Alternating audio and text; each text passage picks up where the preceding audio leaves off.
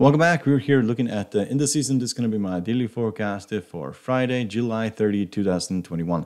If you like support the channel, you want to hit the subscribe button down here in the corner, hit the like button, the bell button to see our new videos, and we'll start by looking at the S&P 500. And as you can see, we did rally a little bit today. We did pull back quite a bit at the end of the US session, and that could mean that we'll pull back towards the middle of the bullish band before going higher.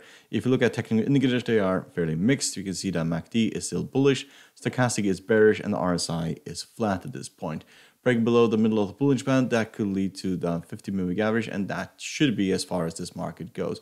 Break below there, then we could drop all the way down to 4,000. However, we are still in an uptrend, and buyers are basically just buying these pullbacks. Every time we get to the 20 exponential, 50-moving average, that has been the game since we broke down last year. And buying the dips is still a thing that works in this market, folks, instant here and so on. As long as the Federal Reserve doesn't change its monetary policies and the U.S. government will continue with its fiscal policy, then there's just too much money out there, and this will just continue going up and up. The next target will most likely be 4,500, and it looks like end of August would make sense. But usually September is a terrible time for the stock market and indices as a whole. So let's look at the Dow Jones. So Dow Jones also up, a pull back a little bit at the end of the session, not as much as in the Nasdaq and for the S&P 500, but still we're just shrugging along.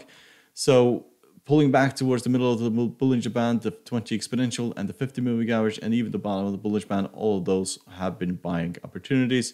Every time we basically break down, we can just go higher. Trading at 35,112 at this current stage, and 35,500 will mostly be the target mid-August, probably, if this trend continues in this fashion. If you look at the MACD, it is still bullish, stochastic is bearish at this point, and the RSI is flat, but there's a lot of room to the upside. So let's look at the Nasdaq. So Nasdaq really pulled back at the end of the session, ended up in red, so not a very good sign for the Nasdaq. This could mean that we will continue towards the 20 exponential at tomorrow, well, probably, or in the Asia session and European session. Usually Friday is a really good day for the Nasdaq or the indices in the US as a whole. However, technical indicators, they are looking fairly dreadful at this point. MACD is bearish, the stochastic is bearish, and the RSI is flat at this point. Break below the 20 exponential, that opens the door to 14,540, and the 50-moving average down here at the 14,300. 14,000 should actually be the bottom of this market. Drop below there, then testing up the 200-moving average will mostly come into play. However, we are still doing just the same thing. We have occasionally been breaking down towards the bottom of the bullish band, but those occasions have been, for example, last September, when we got absolutely parabolical in this market twice, also in October and in the beginning of November. And when that happens, this tends to basically break towards the bottom of the bullish band, and we have a fall of roughly 10 to 12% in the market.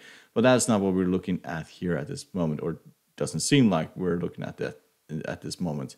20 exponential or the bottom of the bullish band, that should be as far as this market should go.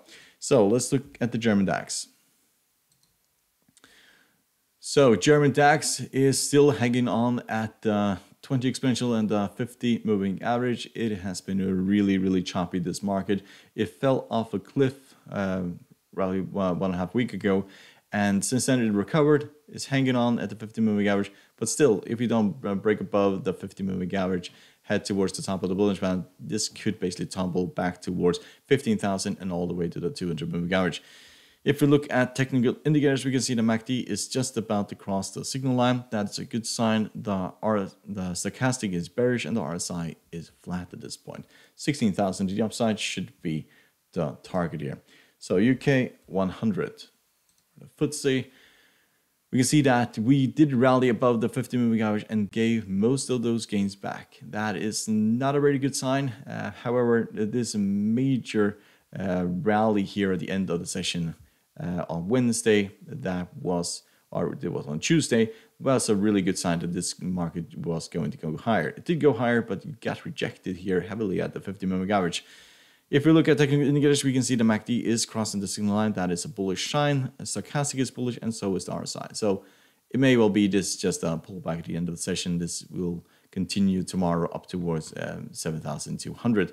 Otherwise, break below this candlestick here, that could open the door all the way down back to 6,800, and then the 200 moving average or 6,750. So China50. So China50 had a really good day yesterday, but did not manage to break above the previous highs of Wednesday. And then today we tumbled yet again. So this market has been an absolute free fall since late May.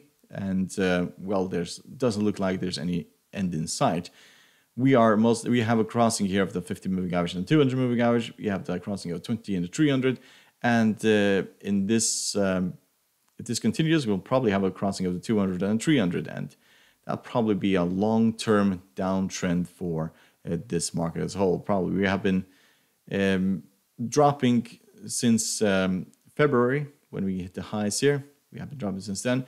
We did have an uptrend for from March last year to February, nearly a year of an uptrend. This could basically be the same that we're looking at. That will drop back towards these levels where we started basically in March last year. But that is impossible to say at this point. But there should be still room to the upside before we continuing going down. I didn't expect this to drop as fast as it did today, but it did. So confidence in this market is not that good, and we could see this continue falling.